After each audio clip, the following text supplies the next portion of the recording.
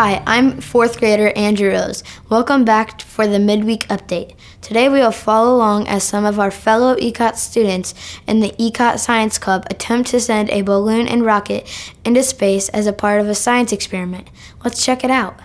So the ECOTtv crew sent me an email, wanting me to be a part of their science experiment. If they sent me an email and a link in the email about this video of a kid who used his toy on a weather balloon to go up all the way to space.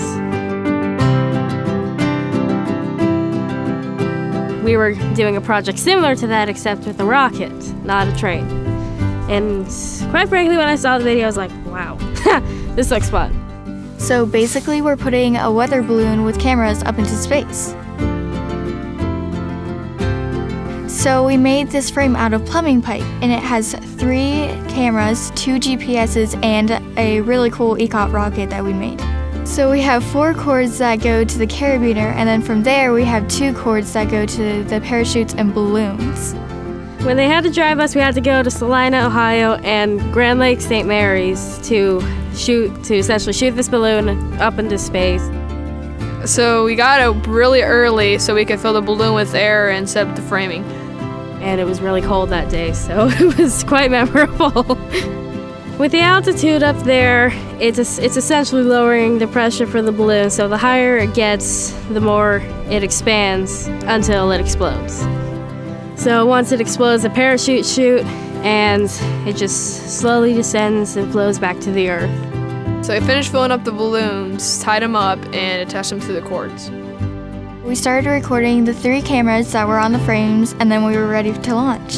3, 2, 1! So I'm really nervous right now because we have GPSs attached to the balloons, and if they stop working, then we have no idea where the balloon landed. This thing, it had 2 GPSs on it, like one on the frame of the weather balloon and one inside this orange styrofoam capsule, but as soon as it shot the one in the capsule stopped working after a bit. That was kind of a letdown, actually. So I was afraid we'd never see those cameras again.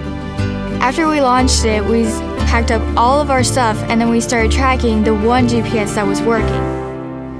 Okay, so we wanted this thing to land in the east and in flatlands, but instead it started going south, and I mean way south.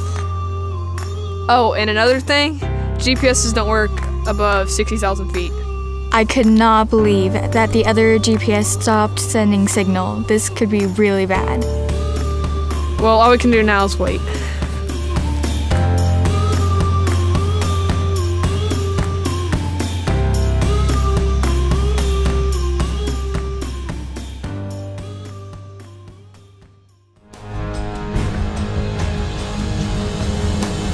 Attention 8th grade students and all history geeks.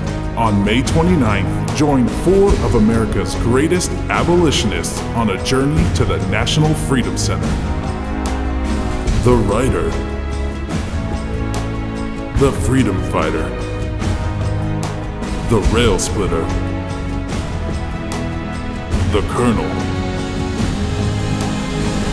Come and learn about the abolitionists that helped bring an end to slavery. Come and learn about those enslaved and their fight to gain freedom. Learn about how slavery ended in the United States. Come and learn about the men and women who sacrificed their lives for freedom.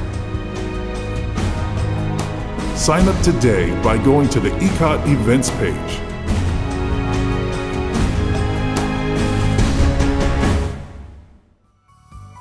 That's all for this episode of ECOTtv. If you want to go back and view all of our past episodes, check out ECOTtv.com. Thanks for joining us. I'm Andrew Rose. We'll see you next week.